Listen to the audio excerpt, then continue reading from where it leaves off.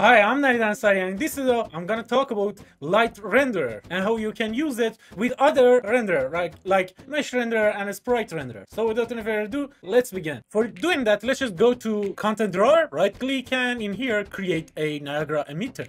As you know, because for teaching purposes, always we start from empty emitter so you can understand everything better. So click on empty, hit finish. I want to call it NE for Niagara emitter, and I want to call it light, okay, or whatever you want to call it. Double click on it to open it.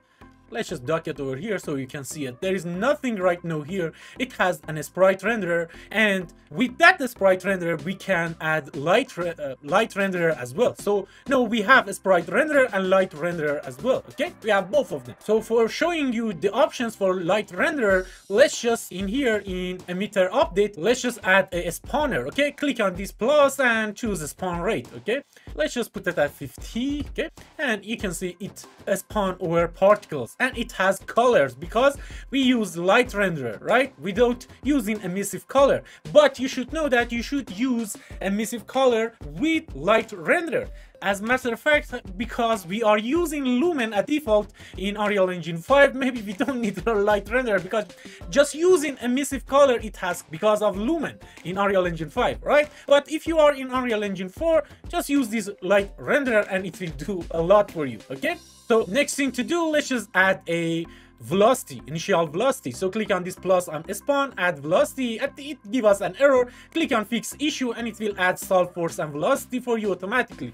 If you don't know what I'm doing, all this velocity, spawn rate and all of that, you should know that there is a full playlist of videos about Niagara system, and we go through a sprite renderer, ribbon renderer, and mesh renderer, and now it's time to talk about light renderer. Just watch my videos on that playlist. Okay, so in this add velocity, what I'm gonna do, I want to change this linear to be in a cone. Okay, and in this you can see it will add velocity like cone in here, right? It's look beautiful. I want to randomize this speed to be randomized, right? So click on this arrow in here and search for random range float. Okay, and now you can give it a minimum and maximum value. So for example, let's just put 300 to 500. Okay, and now you can see the velocity, how it works. So because we are using velocity mode in cone, we have some option in here. First of all, the axis that we want to add velocity. At this case, I want to use Z axis. Okay, so put 0 for X and put 1 for Z direction, and now you can see it will go up, right? With this cone angle, you can change the angle of the velocity that will apply to this particle, right? So let's just change it to 45 again. And I think that's look cool.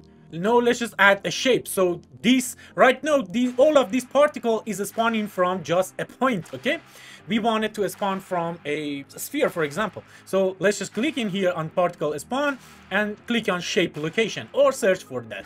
It's an sphere. We want it to be in a sphere. Let's just decrease this value to 20, for example, and I think that's look cool. Next, let's just go to initialize particle. I want to randomize this lifetime. Okay, just click in here and say random range float. For example, 2 to 3 seconds is more than enough. Okay, let's just change the color. At default it's on set. Change it to direct set, and I want to use lumen with emissive color. So put something like this for green, but I want to overdrive the blue value. So for example 50. Okay, now you can see it has emissive color and it will glow light, right? So this color is important. Now let's just add some gravity. Just search for gravity in here, gravity force in particle update. Let's just decrease this value. Right now, because it's minus, they will go down. So let's just change it to minus 500. So I think that's a little bit better. If you click on this preview panel and hit F, you can see everything clearly now. Everything is cool, right? Next thing that I'm going to show you is using drag. Okay, just search for drag, and drag is what is in real life. Okay, always there is drag in real life. So the speed of this particle now is more realistic. Always use drag if you want to have realistic emitter and particles, right? Let's just go to gravity and decrease that a little bit more. I think that's cool. We have some drag, you can see it. Let's just decrease the drag to 0.5 and they will go higher now, right? So again, let's just go to initialize particle, change the life from for example 5 to 7, so you can see it clearly how they look like, right? So now let's just create a system off of this. Right click on it and create Niagara system. and with that it creates a Niagara system that we can use in our level. So in our level, let's just add a plane in here. Just go to shape, add a plane, hit F to go to that plane, and let's just make it a little bit bigger like this. Okay, and now let's just drag and drop our system in here. I want to change the position of our Niagara system, save the Niagara system, and after that, if you go here, you can see it clearly. It is working fine, and I think we should decrease the size of this. It's a lot right now, or we can just increase the size of this plane. Let's just do that. But because we want this for tutorial purposes, let's just show you how you can change the size as well.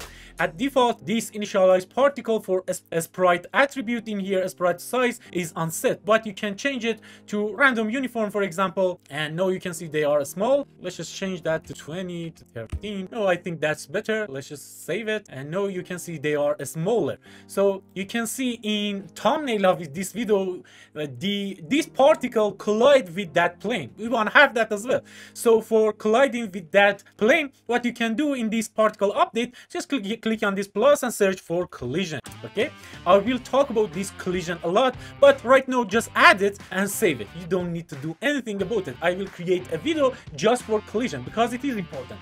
So now you can see how it affects our scene and our particle collide with this plane. Right, it's beautiful. Right now you can't see color, you can't see light on this plane. So what is the problem? If you go to light renderer, you can see the radius scale of the light is 1, and if we increase that to 20, for example, and you should add the color in here as well, the color of our light. Okay, one way to do it, you can just put a value like 50 in here, okay, and save it.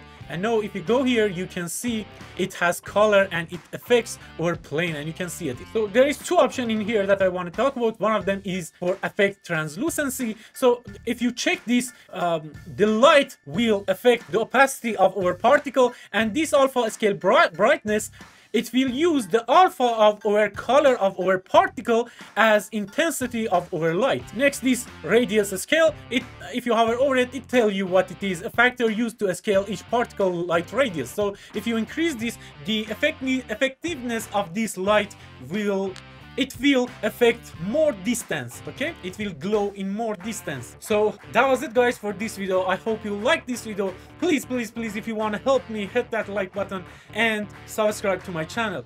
Thank you very much for watching. Bye.